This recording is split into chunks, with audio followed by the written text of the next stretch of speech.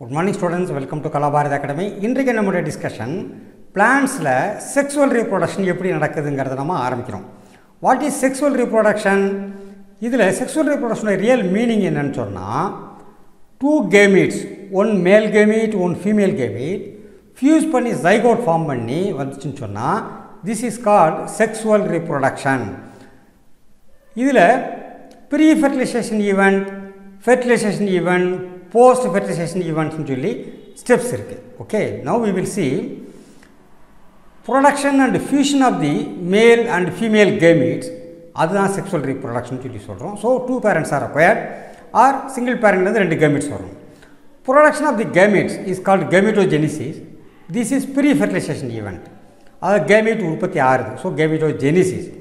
And fusion is called fertilization. Okay, in lower plants algae மாதிரி அதுலயும் கூட sexual reproduction நடக்குது.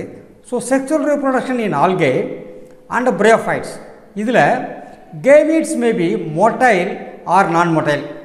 That depends upon the species. Okay, இதனுடைய gametes fusion, இதனுடைய gametes வந்து 3 types இருக்கு.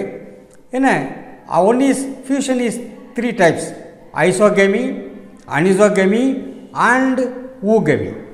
இப்போ இதுல பாத்தீங்கன்னு சொன்னா ஐசோகேமஸ் ரெண்டு கேமெட்ஸும் ஒரே மாதிரியாக இருக்கு, ரெண்டு யூனிட் ஆகி it forms a zygote. Okay, இது கிளைமிடோமோனாஸ்ல பார்க்கலாம். ஓகே, தென் ஒரு கேமெட் பெருசா இருக்கு, இன்னொரு கேமெட் சின்னதா இருக்கு. Okay, this is அனிசோகேமி. என்ன, ரெண்டு ஃபியூஸ் ஆகி it forms a zygote. Okay, ஹியரும் this is haploid, this is haploid, zygote is diploid, zygote is diploid. Here also this is haploid, this is haploid, after fusion the zygote is diploid. என்ன, இதுக்கு example வந்து anisogamy is ectocarpus. Okay, அடுத்து oogamy. oogamy பார்த்தீங்கன்னு சொன்னா egg is a bigger thing and this is female, this microgamete is male. என்ன, ரெண்டும் unite ஆகுது. Then it forms oogamy is also present in the chlamydomonas. Okay, it also forms zygote. This also becomes diploid in nature. Okay, இன்னும் இதில் பார்த்தீங்கன்னு சொன்னால் plan இதில் எல்லாம் one gamete is passive, another gamete is active and it enters there inside and here zygospore is formed. This also another method is also there.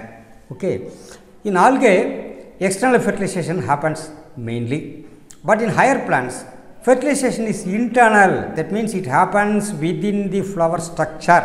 Okay, that part we can see now. ஒரு பிளான்ட்ல stem leaf எல்லாம் வந்துருச்சு, then there becomes hormonal changes and that brings about structural changes in plant.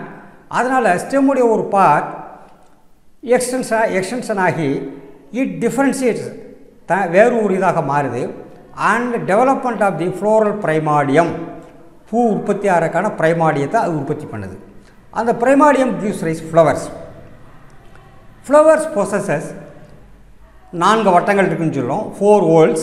One is calyx, கொரல்லா, ஆண்ட்ரீசியம் and gynoecium. இதில் ஆண்ட்ரீசியம் is மேல் reproductive organ, gynoecium is female reproductive part. Okay, male reproductive part, that is andrecium, has got stamen.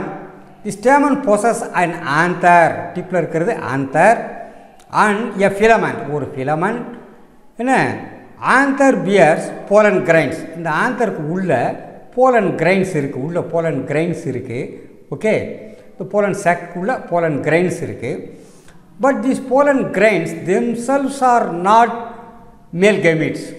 It is male gametophyte. It is that pollen grains represent male gametophyte.